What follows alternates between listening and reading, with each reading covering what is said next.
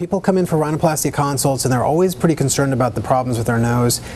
It's one of those surgeries that you have to be very, very careful about because the nose is right in the middle of your face. It defines who you are as a person, and little changes can make big differences with rhinoplasty. So my personal philosophy is always to try to get as natural a result as I can and make sure that the nose still fits the face of the person. So I always tell patients the goal is to get a nicer looking version of you. I'm not trying to make you look like somebody different. We're trying to make you look better, okay?